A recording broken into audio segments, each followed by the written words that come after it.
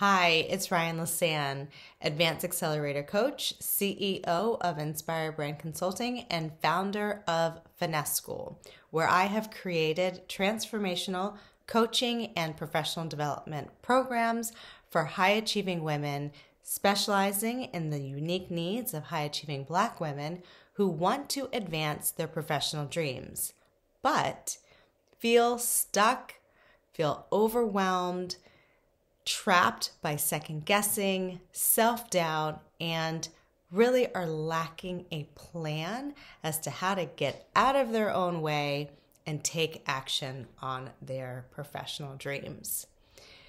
There are 3 essential tools that I coach my clients to master. And I want to share them with you today because if you too are a high achiever and you want to advance but you feel stuck, these are 3 essential tools that you must have mastery over if you want to advance. 1 is to close your confidence gap. 2, it is to identify your personal brand. And number 3 is to practice living your brilliance. In today's very short video, I want to share with you the essential tool number 1, closing your confidence gap. And when I talk about a confidence gap, what I'm referring to is the distance between you believing you can't do something and believing that you can. That distance, based on any goal that you have, the distance between I can't do it and I can do it is your confidence gap. Now, that gap, depending on who you are, what your goal is, and where you are in relationship with it, that gap can be this big, or that confidence gap can be a chasm. Either way, if you believe that you cannot, you won't. If you believe you can, you most likely will. So this confidence gap is critical, and it must be closed if you want to advance your professional dreams. In my practice, I see 3 confidence killers over and over and over again. And I want to share what those confidence killer mindsets are so that you can be on the lookout and see if one of these 3 or more are in fact the root cause of your confidence gap. They are number 1, imposterism. This is the fear-based belief, the false evidence that appears real, that says to a person in their mind, oh no, everyone is going to find out that I am a fraud, that I am actually not meant to be in this role with these responsibilities. They think I'm so smart. They think I'm confident. If they only knew what I felt inside, which is that somehow my application was put in the wrong pile and I somehow landed here and I really don't know what I'm doing, regardless of the fact that I've got all the credentials, I've got tons of experience. I know that I am an imposter and that someone's going to call me out. And my worst fear is that one day someone is going to call me out. So I've got to duck and hide within myself. I've got to play small, and I have to work twice as hard so that no one ever catches on to the fact that I am not supposed to be here. Now imagine what it must feel like to live as a person who has this confidence gap. Always shrinking, always deflecting compliments, always feeling like at any moment their cover is going to be blown. It's a scary world living this way. Let me tell you about confidence killer number 2, which is perfectionism.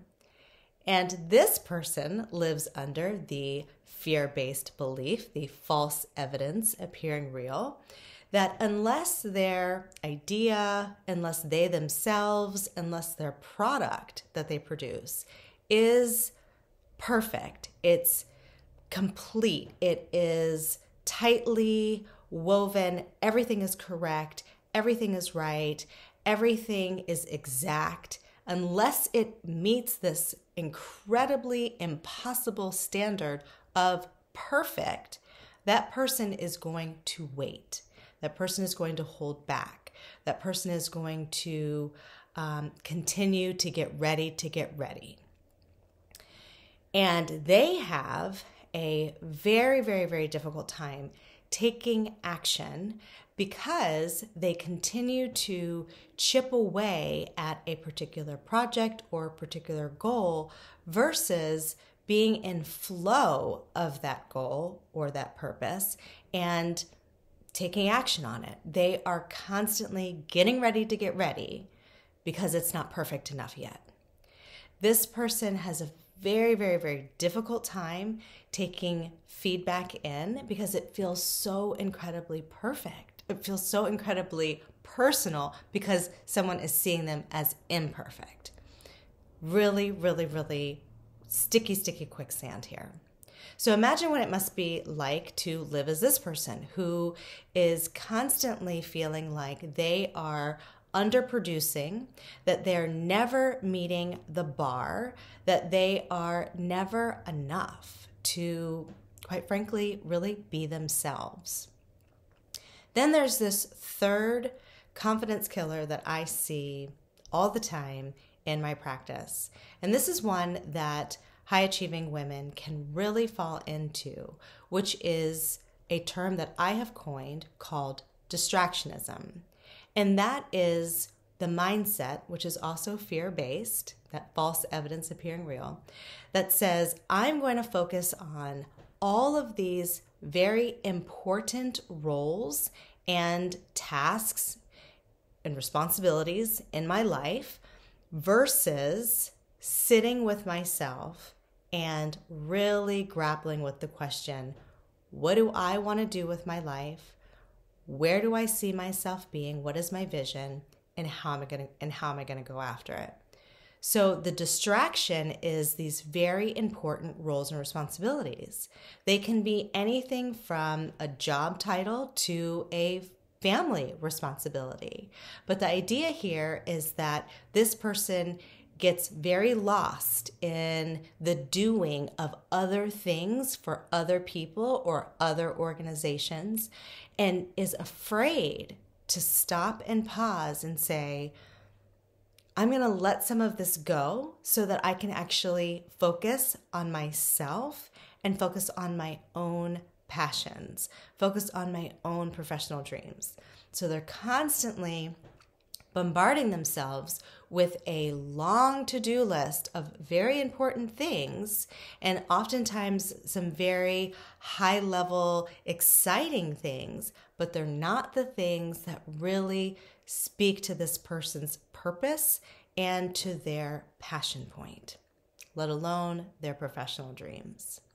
So these three confidence killers I see over and over and over again as being quicksand traps for the clients that I work with. If you feel like you might be stuck in your confidence gap and are wondering which persona or which confidence killer is keeping you trapped, I have created a free and very short quiz that you can take that's going to give you three things. One, it's going to give you your free results report. So you're going to get a 7-8 page report all about your confidence killer. It's going to give you information about what that mindset looks like, what it means for you, and what you can do to begin to unweave yourself from that very tightly knit, very uncomfortable ball of discomfort. The second thing that you're going to get is you're going to get a free call with me, if you choose to take advantage of this gift, where we will go over your results together and we'll talk about your dreams. I will support you get clarity on what your dreams are and to support you in thinking about what are the next action steps that you can take to close your confidence gap, to identify your personal brand, and to begin to practice living your brilliance in an everyday, every way kind of experience for yourself. The third piece that you'll get once you take this free short quiz is you will get a video overview of all that I just shared with you around what your confidence killer is and how to take these next steps to get connected with me for this free discovery call where you're able to unpack what's going on, get expert advice, all for free. You can find this at my website, which is www.inspirebrandconsulting.com. Again, that's www.inspirebrandconsulting.com. And you can take this quiz called the What's Your Number One Confidence Killer quiz. It's free, it's short, and you'll get lots of goodies just by taking it. The first key to change is self-awareness. It's curative. Once you know what's the root cause of your confidence gap, you then have the option and the possibility of making change. I am here to cheer you on, to champion you, and to keep you inspired. Bye for now.